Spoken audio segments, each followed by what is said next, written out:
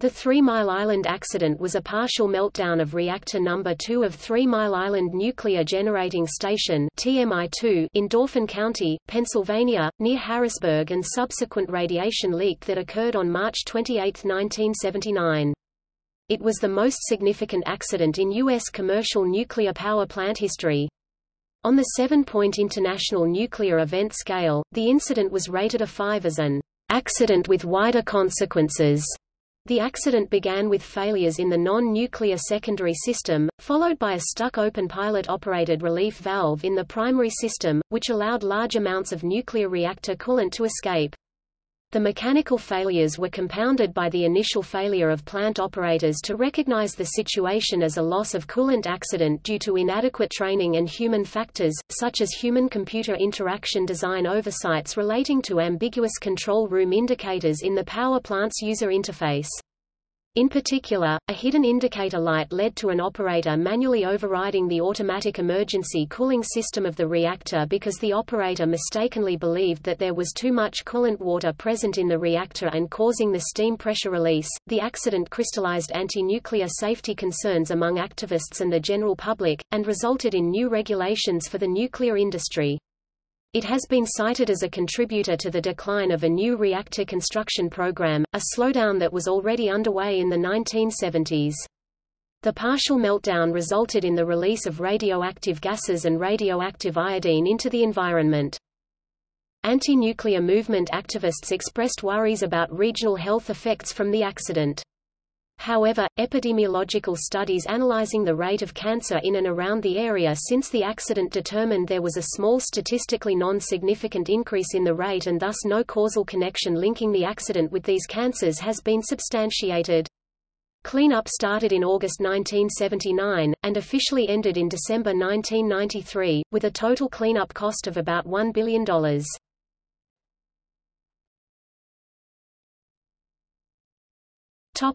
Accident.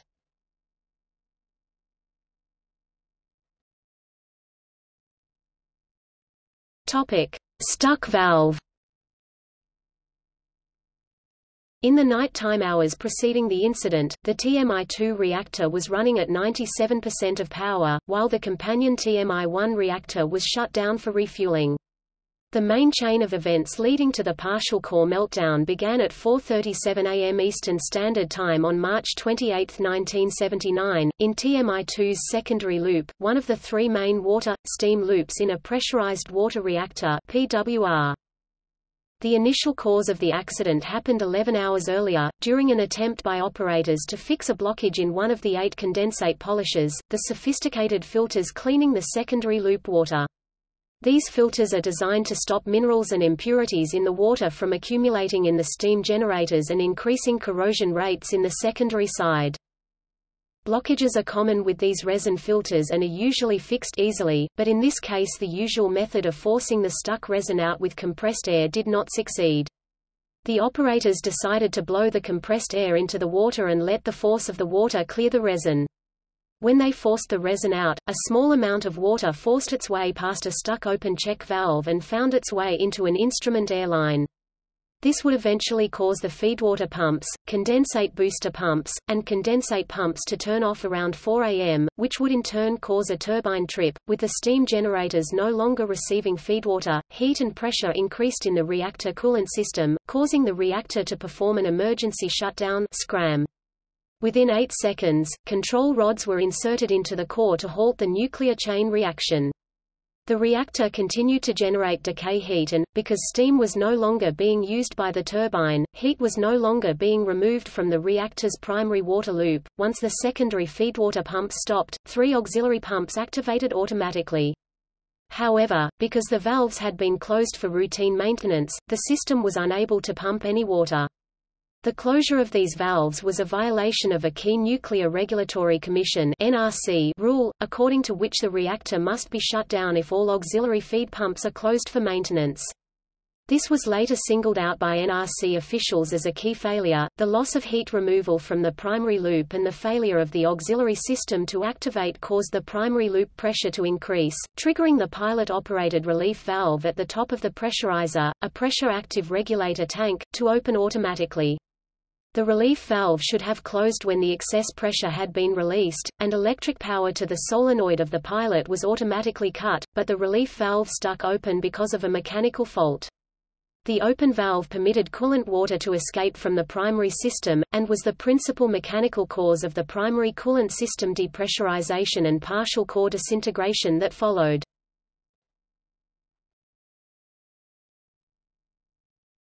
Topic: Confusion over valve status. Critical user interface engineering problems were revealed in the investigation of the reactor control system's user interface.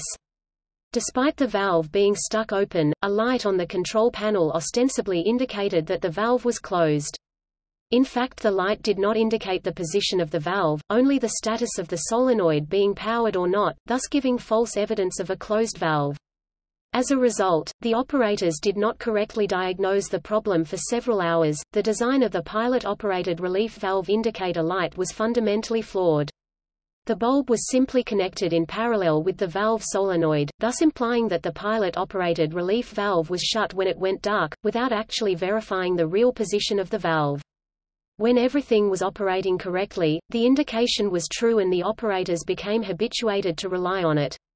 However, when things went wrong and the main relief valve stuck open, the unlighted lamp was actually misleading the operators by implying that the valve was shut. This caused the operators considerable confusion, because the pressure, temperature and coolant levels in the primary circuit, so far as they could observe them via their instruments, were not behaving as they would have if the pilot-operated relief valve were shut. This confusion contributed to the severity of the accident because the operators were unable to break out of a cycle of assumptions that conflicted with what their instruments were telling them. The problem was not correctly diagnosed until a fresh shift came in who did not have the mindset of the first shift of operators. By this time major damage had occurred, the operators had not been trained to understand the ambiguous nature of the pilot-operated relief valve indicator and to look for alternative confirmation that the main relief valve was closed. A downstream temperature indicator, the sensor for which was located in the tailpipe between the pilot-operated relief valve and the pressurizer relief tank, could have hinted at a stuck valve had operators noticed its higher than normal reading. It was not, however, part of the safety grade suite of indicators designed to be used after an incident, and personnel had not been trained to use it. Its location on the back of the 7-foot-high instrument panel also meant that it was effectively out of sight.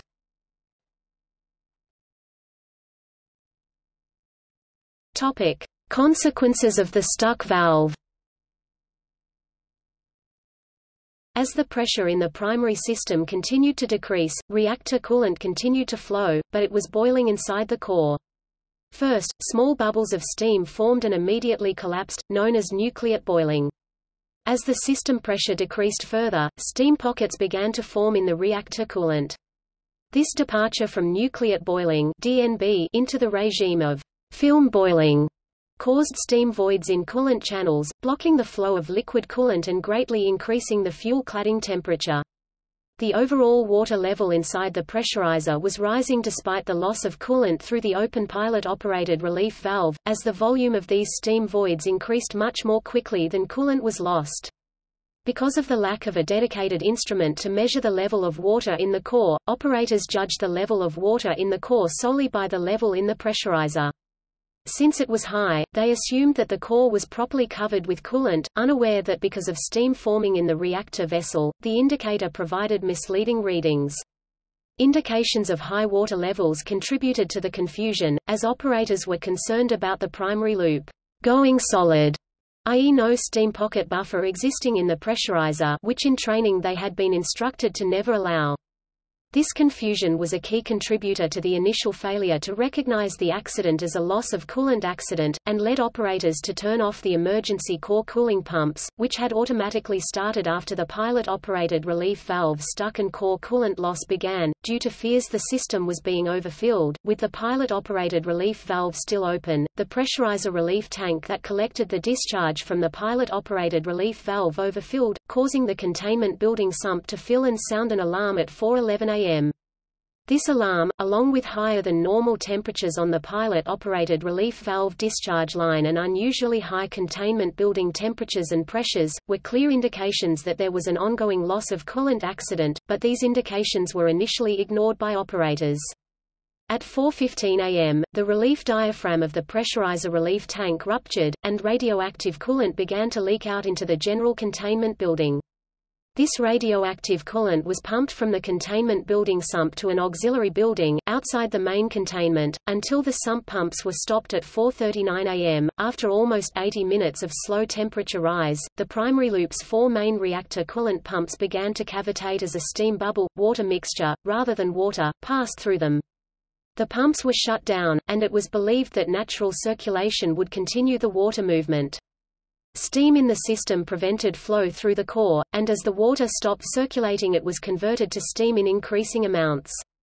About 130 minutes after the first malfunction, the top of the reactor core was exposed and the intense heat caused a reaction to occur between the steam forming in the reactor core and the zircaloy nuclear fuel rod cladding, yielding zirconium dioxide, hydrogen, and additional heat. This reaction melted the nuclear fuel rod cladding and damaged the fuel pellets, which released radioactive isotopes to the reactor coolant, and produced hydrogen gas that is believed to have caused a small explosion in the containment building later that afternoon. At 6 am, there was a shift change in the control room. A new arrival noticed that the temperature in the pilot-operated relief valve tailpipe and the holding tanks was excessive and used a backup valve, called a block valve, to shut off the coolant venting via the pilot-operated relief valve, but around 32,000 US gal (120,000 L) of coolant had already leaked from the primary loop. It was not until 165 minutes after the start of the problem that radiation alarms activated as contaminated water reached detectors. By that time, the radiation levels in the primary coolant water were around 300 times expected levels, and the general containment building was seriously contaminated.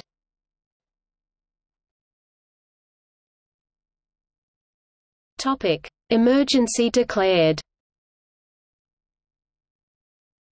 At 6:57 am, a plant supervisor declared a site area emergency, and less than 30 minutes later station manager Gary Miller announced a general emergency, defined as having the potential for serious radiological consequences to the general public. Metropolitan Edison notified the Pennsylvania Emergency Management Agency (PEMA), which in turn contacted state and local agencies, Governor Richard L. Thornborough and Lieutenant Governor William Scranton III, to whom Thornborough assigned responsibility for collecting and reporting on information about the accident.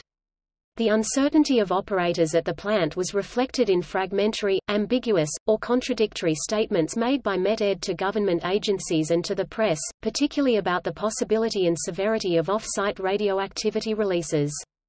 Scranton held a press conference in which he was reassuring, yet confusing, about this possibility, stating that though there had been a small release of radiation, no increase in normal radiation levels had been detected. These were contradicted by another official, and by statements from Met-Ed, who both claimed that no radioactivity had been released. In fact, readings from instruments at the plant and off-site detectors had detected radioactivity releases, albeit at levels that were unlikely to threaten public health as long as they were temporary, and providing that containment of the then highly contaminated reactor was maintained. Angry that Met-Ed had not informed them before conducting a steam venting from the plant, and convinced that the company was downplaying the severity of the accident, state officials turned to the NRC. After receiving word of the accident from Met-Ed, the NRC had activated its emergency response headquarters in Bethesda, Maryland and sent staff members to 3 Mile Island. NRC Chairman Joseph Hendry and Commissioner Victor Gilinski initially viewed the accident, in the words of NRC historian Samuel Walker, as a cause for concern but not alarm. Gilinski briefed reporters and members of Congress on the situation and informed White House staff, and at 10 a.m. met with 2 other commissioners. However, the NRC faced the same problems in obtaining accurate information as the state, and was further hampered by being organizationally ill-prepared to deal with emergencies, as it lacked a clear command structure and did not have the authority either to tell the utility what to do, or to order an evacuation of the local area. In a 2009 article, Gilinski wrote that it took 5 weeks to learn that The reactor operators had measured fuel temperatures near the melting point. He further wrote, "We didn't learn for years, until the reactor vessel was physically opened, that by the time the plant operator called the NRC at about 8 a.m., roughly half of the uranium fuel had already melted." It was still not clear to the control room staff that the primary loop water levels were low and that over half of the core was exposed. A group of workers took manual readings from the thermocouples and obtained a sample of primary loop water. 7 hours into the emergency, new water was pumped into the primary loop and the backup relief valve was opened to reduce pressure so that the loop could be filled with water. After 16 hours the primary loop pumps were turned on once again, and the core temperature began to fall.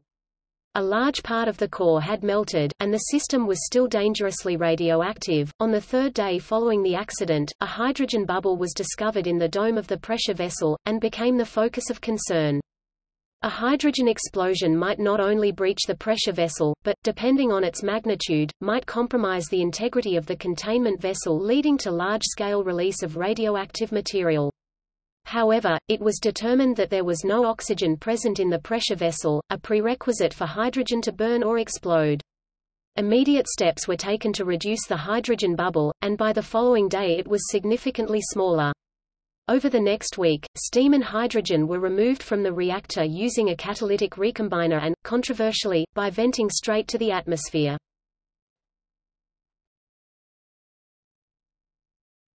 Topic: Release of radioactive material. The release occurred when the cladding was damaged while the pilot-operated relief valve was still stuck open. Fission products were released into the reactor coolant. Since the pilot-operated relief valve was stuck open and the loss of coolant accident was still in progress, primary coolant with fission products and/or fuel was released, and ultimately ended up in the auxiliary building.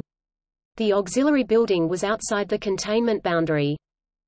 This was evidenced by the radiation alarms that eventually sounded. However, since very little of the fission products released were solids at room temperature, very little radiological contamination was reported in the environment. No significant level of radiation was attributed to the TMI-2 accident outside of the TMI-2 facility. According to the Rogovin report, the vast majority of the radioisotopes released were the noble gases xenon and krypton. The report stated, "During the course of the accident, approximately 2.5 mci 93 pbq of radioactive noble gases and 15 ci 560 gbq of radioiodines were released." This resulted in an average dose of 1.4 mrem 14 microsieverts to the 2 million people near the plant. The report compared this with the additional 80 mrem 800 microsieverts per year received from living in a high-altitude city such as Denver. As further comparison, a patient receives 3.2 mrem 32 microsieverts from a chest X-ray—more than twice the average dose of those received near the plant. Measures of beta radiation were excluded from the report. Within hours of the accident, the United States Environmental Protection Agency (EPA) began daily sampling of the environment at the 3 stations closest to the plant. Continuous monitoring at 11 stations was not established until April 1, and was expanded to 31 stations on April 3. An interagency analysis concluded that the accident did not raise radioactivity far enough above background levels to cause even one additional cancer death among the people in the area, but measures of beta radiation were not included. The EPA found no contamination in water, soil, sediment, or plant samples. Researchers at nearby Dickinson College, which had radiation monitoring equipment sensitive enough to detect Chinese atmospheric atomic weapons testing, collected soil samples from the area for the ensuing 2 weeks and detected no elevated levels of radioactivity, except after rainfalls, likely due to natural radon plate-out, not the accident. Also, white-tailed deer tongues harvested over 50 miles 80 kilometers from the reactor subsequent to the accident were found to have significantly higher levels of cesium-137 than in deer in the counties immediately surrounding the power plant. Even then, the elevated levels were still below those seen in deer in other parts of the country during the height of atmospheric weapons testing. Had there been elevated releases of radioactivity, increased levels of iodine-131 and cesium-137 would have been expected to be detected in cattle and goats' milk samples. Yet elevated levels were not found.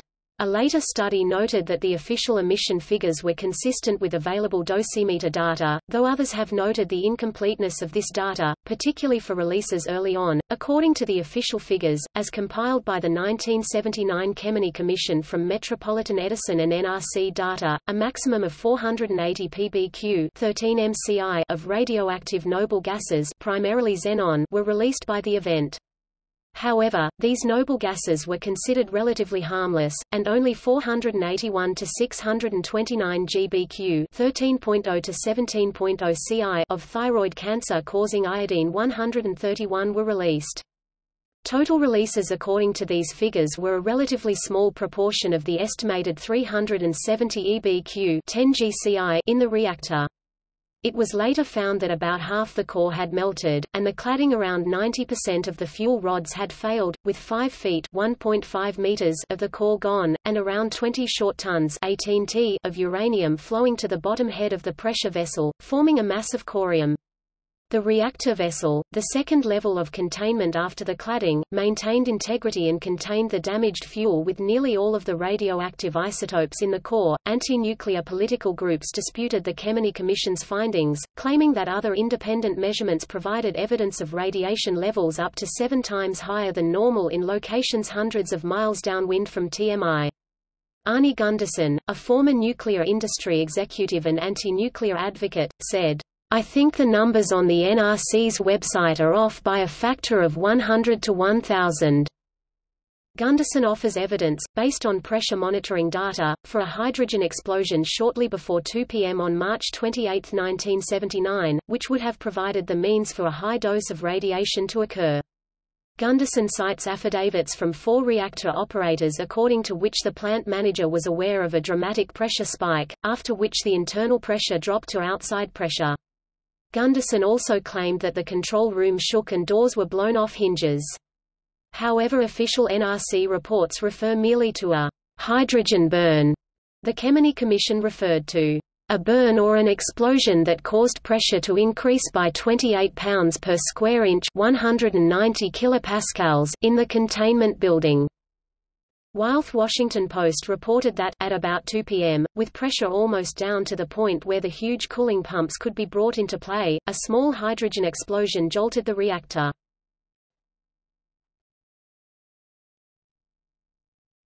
Topic: Mitigation policies.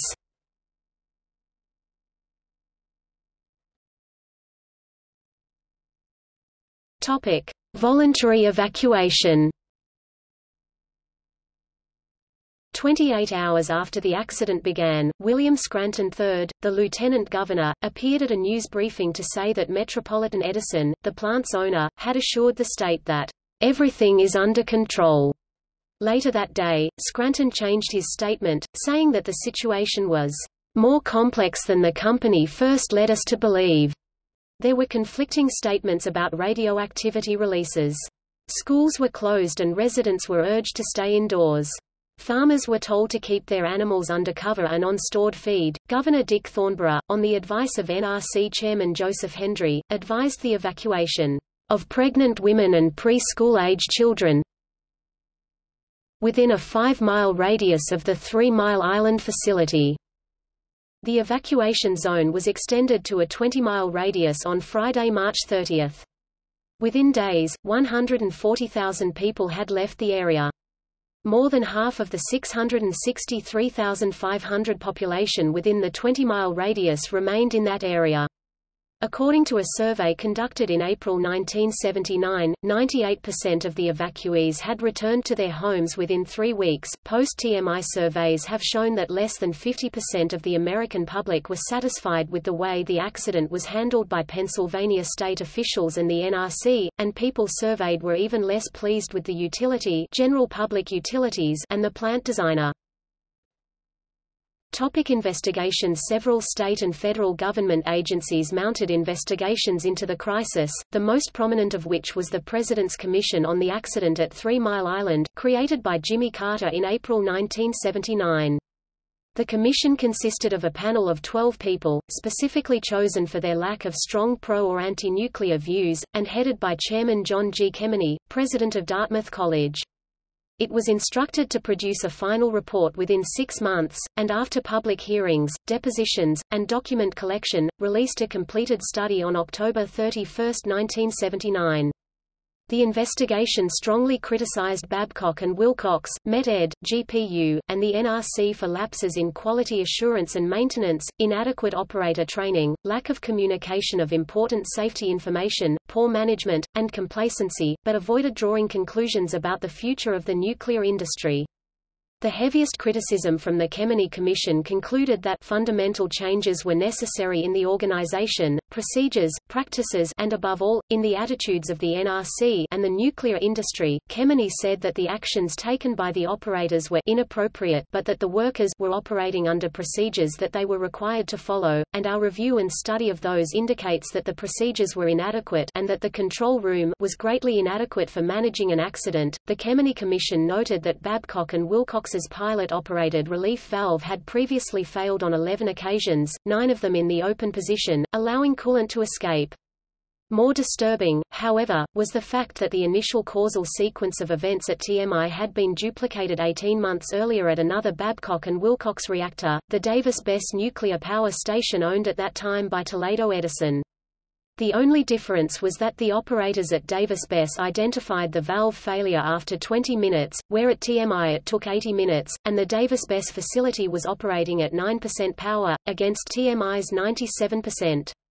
Although Babcock engineers recognized the problem, the company failed to clearly notify its customers of the valve issue. The Pennsylvania House of Representatives conducted its own investigation, which focused on the need to improve evacuation procedures. In 1985, a television camera was used to see the interior of the damaged reactor. In 1986, core samples and samples of debris were obtained from the corium layers on the bottom of the reactor vessel and analyzed. Topic: effect on nuclear power industry. According to the IAEA, the 3 Mile Island accident was a significant turning point in the global development of nuclear power. From 1963 to 1979, the number of reactors under construction globally increased every year except 1971 and 1978. However, following the event, the number of reactors under construction in the U.S. declined from 1980 to 1998, with increasing construction costs and delayed completion dates for some reactors. Many similar Babcock and Wilcox reactors on order were cancelled. In total, 51 U.S. nuclear reactors were cancelled from 1980 to 1984. The 1979 TMI accident did not initiate the demise of the U.S. nuclear power industry, but it did halt its historic growth. Additionally, as a result of the earlier 1973 oil crisis and post-crisis analysis with conclusions of potential overcapacity in base load, 40 planned nuclear power plants already had been cancelled before the TMI accident. At the time of the TMI incident, 129 nuclear power plants had been approved, but of those, only 53, which were not already operating, were completed. During the lengthy review process, complicated by the Chernobyl disaster 7 years later, federal requirements to correct safety issues and design deficiencies became more stringent, local opposition became more strident, construction times were significantly lengthened and costs skyrocketed. Until 2012, no U.S. nuclear power plant had been authorized to begin construction since the year before TMI.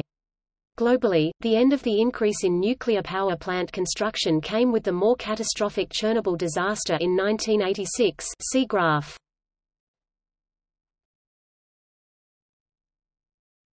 Topic: Cleanup.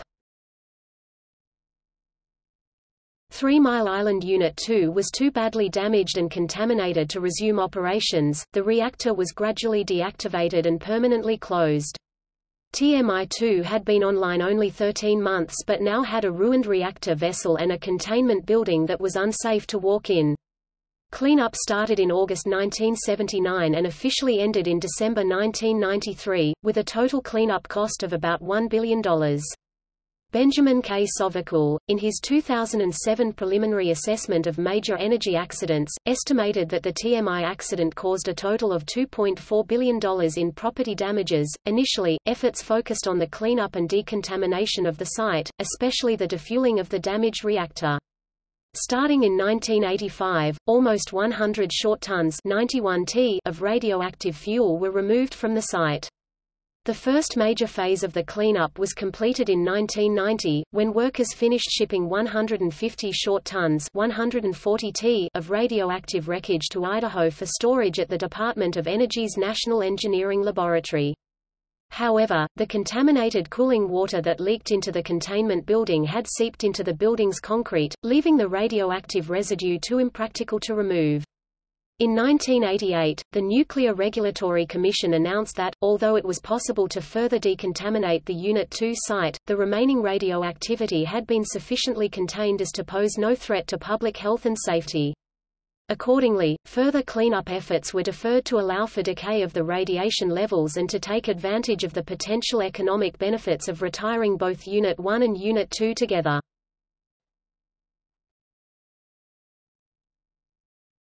Topic: Health effects and epidemiology. In the aftermath of the accident, investigations focused on the amount of radioactivity released by the accident. In total, approximately 2.5 megacuries 93 pbq of radioactive gases, and approximately 15 curies 560 gbq of iodine-131 was released into the environment. According to the American Nuclear Society, using the official radioactivity emission figures, the average radiation dose to people living within 10 miles of the plant was 8 mg (0.08 millisieverts), and no more than 100 mg (1 millisievert) to any single individual. 8 mg is about equal to a chest X-ray, and 100 mg is about a third of the average background level of radiation received by U.S. residents in a year. Based on these emission figures, early scientific publications, according to Mangano, on the health effects of the fallout estimated no additional cancer deaths in the 10 miles 16 kilometers area around TMI. Disease rates in areas further than 10 miles from the plant were never examined. Local activism in the 1980s, based on anecdotal reports of negative health effects, led to scientific studies being commissioned. A variety of epidemiology studies have concluded that the accident had no observable long-term health effects. The Radiation and Public Health Project, an organization with little credibility amongst epidemiologists, cited calculations by its member Joseph Mangano, who has authored 19 medical journal articles and a book on low-level radiation and immune disease, that reported a spike in infant mortality in the downwind communities 2 years after the accident. Anecdotal evidence also records effects on the region's wildlife. For example, according to one anti-nuclear activist, Harvey Wasserman, the fallout caused a plague of death and disease among the area's wild animals and farm livestock, including a sharp fall in the reproductive rate of the region's horses and cows, reflected in statistics from Pennsylvania's Department of Agriculture. Though the department denies a link with TMI, John Goffman used his own, non-peer-reviewed low-level radiation health model to predict 333 excess cancer or leukemia deaths from the 1979 Three Mile Island accident. A peer-reviewed research article by Dr. Stephen Wing found a significant increase in cancers from 1979 to 1985 among people who lived within 10 miles of TMI. In 2009, Dr. Wing stated that radiation releases during the accident were probably thousands of times greater than the NRC's estimates. A retrospective study of Pennsylvania Cancer Registry found an increased incidence of thyroid cancer in some counties south of TMI, although, notably, not in Dauphin County itself and in high-risk age groups, but did not draw a causal link with these incidences and to the accident. The Talbot Lab at the University of Pittsburgh reported finding only a few, small, mostly statistically non-significant, increased cancer risks within the TMI population, such as a non-significant excess leukemia among males being observed. The ongoing TMI epidemiological research has been accompanied by a discussion of problems in dose estimates due to a lack of accurate data, as well as illness classifications.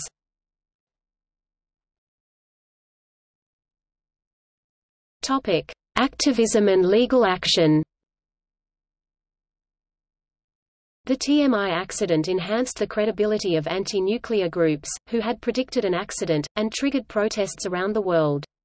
President Carter, who had specialized in nuclear power while in the United States Navy, told his cabinet after visiting the plant that the accident was minor, but reportedly declined to do so in public in order to avoid offending Democrats who opposed nuclear power. Members of the American public, concerned about the release of radioactive gas from the accident, staged numerous anti-nuclear demonstrations across the country in the following months. The largest demonstration was held in New York City in September 1979 and involved 200,000 people, with speeches given by Jane Fonda and Ralph Nader. The New York rally was held in conjunction with a series of nightly "No Nukes" concerts given at Madison Square Garden from September 19 to 23 by Musicians United for Safe Energy. In the previous May, an estimated 65,000 people, including California Governor Jerry Brown, attended a march and rally against nuclear power in Washington, D.C. in 1981. Citizens groups succeeded in a class action suit against TMI, winning $25 million in an out-of-court settlement. Part of this money was used to found the TMI Public Health Fund. In 1983, a federal grand jury indicted Metropolitan Edison on criminal charges for the falsification of safety test results prior to the accident. Under a plea bargaining agreement, Met-Ed pleaded guilty to one count of falsifying records and no contest to 6 other charges, 4 of which were dropped, and agreed to pay a $45,000 fine and set up a $1 million account to help with emergency planning in the area surrounding the plant. According to Eric Epstein, chair of 3 Mile Island Alert, the TMI plant operator and its insurers paid at least $82 million in publicly documented compensation to residents for loss of business revenue, evacuation expenses and health claims. Also, according to Harvey Wasserman, hundreds of out-of-court settlements have been reached with alleged victims of the fallout, with a total of $15 million paid out to parents of children born with birth defects. However, a class action lawsuit alleging that the accident caused detrimental health effects was rejected by Harrisburg U.S. District Court Judge Sylvia Rambo. The appeal of the decision to U.S. Third Circuit Court of Appeals also failed.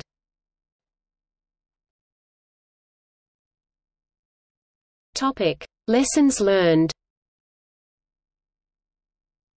The 3 Mile Island accident inspired Charles Perrow's normal accident theory, in which an accident occurs, resulting from an unanticipated interaction of multiple failures in a complex system.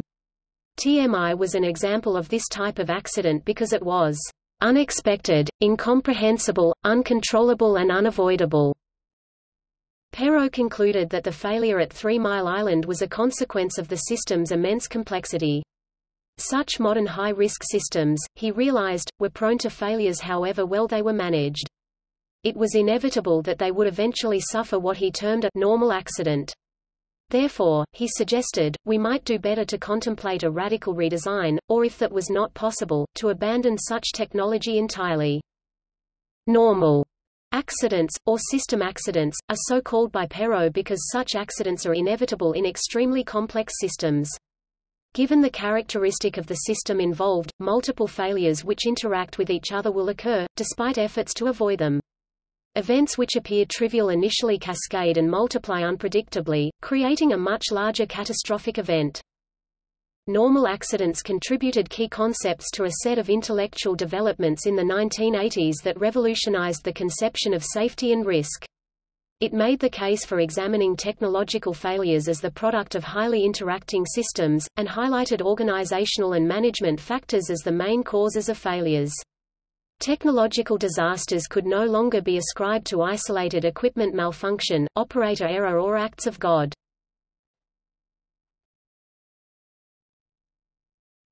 Topic: Comparison to U.S. Navy operations. Following the 3 Mile Island (TMI) power plant's partial core melt on March 28, 1979, President Jimmy Carter commissioned a study, Report of the President's Commission on the Accident at 3 Mile Island 1979. Subsequently, Admiral Hyman G. Rickover was asked to testify before Congress in the general context of answering the question as to why naval nuclear propulsion, as used in submarines, had succeeded in achieving a record of 0 reactor accidents as defined by the uncontrolled release of fission products to the environment resulting from damage to a reactor core, as opposed to the dramatic one that had just taken place at 3 Mile Island. In his testimony, he said, "Over the years, many people have asked me how I run the Naval Reactors program, so that they might find some benefit for their own work. I am always chagrined at the tendency of people to expect that I have a simple, easy gimmick that makes my program function. Any successful program functions as an integrated whole of many factors. Trying to select one aspect as the key one will not work. Each element depends on all the others."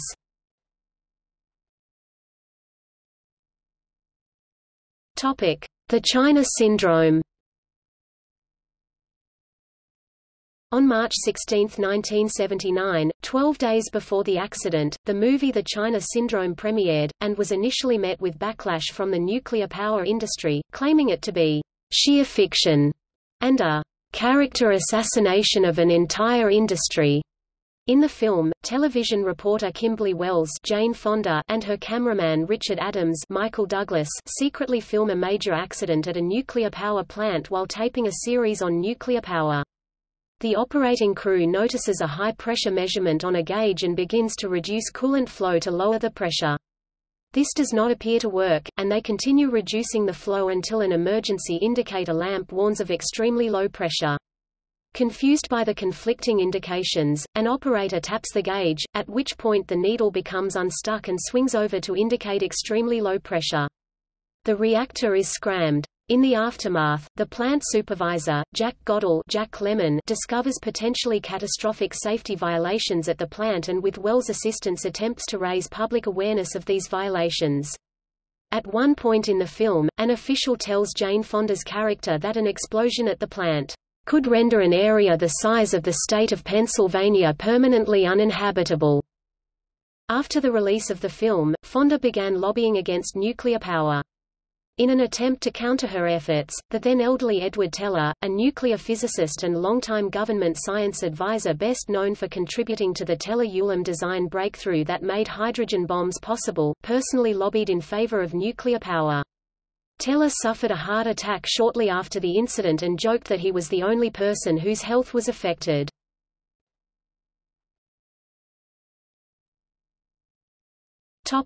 Current status.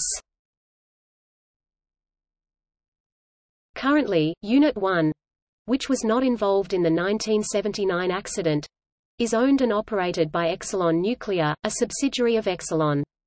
Unit 1 was sold to Emergent Energy Corporation, a joint venture between Philadelphia Electric Company (PECO) and British Energy, in 1998. In 2000, PECO merged with Unicom Corporation to form Exelon Corporation, which acquired British Energy's share of Emergent in 2003.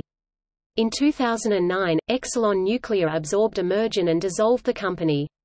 Exelon Nuclear operates TMI Unit 1, Clinton Power Station and several other nuclear facilities. TMI Unit 1 shut down on September 20, 2019. Unit 1 had its license temporarily suspended following the incident at Unit 2. Although the citizens of the 3 counties surrounding the site voted by an overwhelming margin to retire Unit 1 permanently in a non-binding resolution in 1982, it was permitted to resume operations in 1985 following a 4-to-1 vote by the Nuclear Regulatory Commission. General Public Utilities Corporation, the plant's owner, formed General Public Utilities Nuclear Corporation (GPUN) as a new subsidiary to own and operate the company's nuclear facilities, including 3 Mile Island.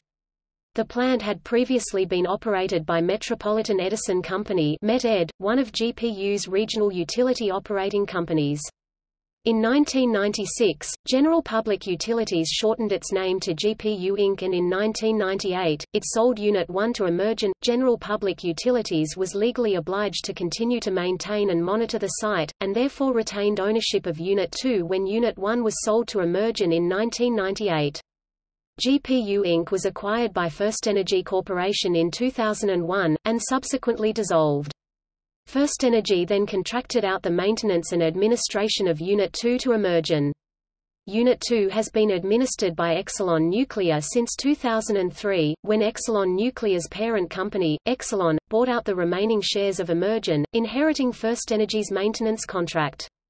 Unit 2 continues to be licensed and regulated by the Nuclear Regulatory Commission in a condition known as Post-Defueling Monitored Storage (PDMS). The TMI-2 reactor has been permanently shut down with the reactor coolant system drained, the radioactive water decontaminated and evaporated, radioactive waste shipped off-site, reactor fuel and core debris shipped off-site to a Department of Energy facility, and the remainder of the site being monitored.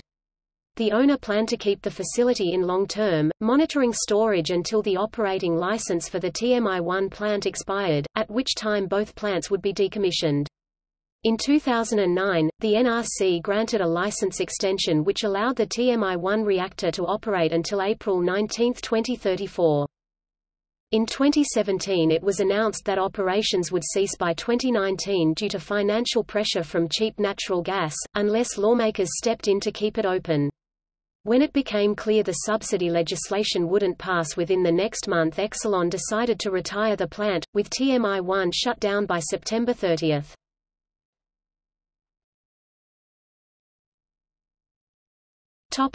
Timeline. See also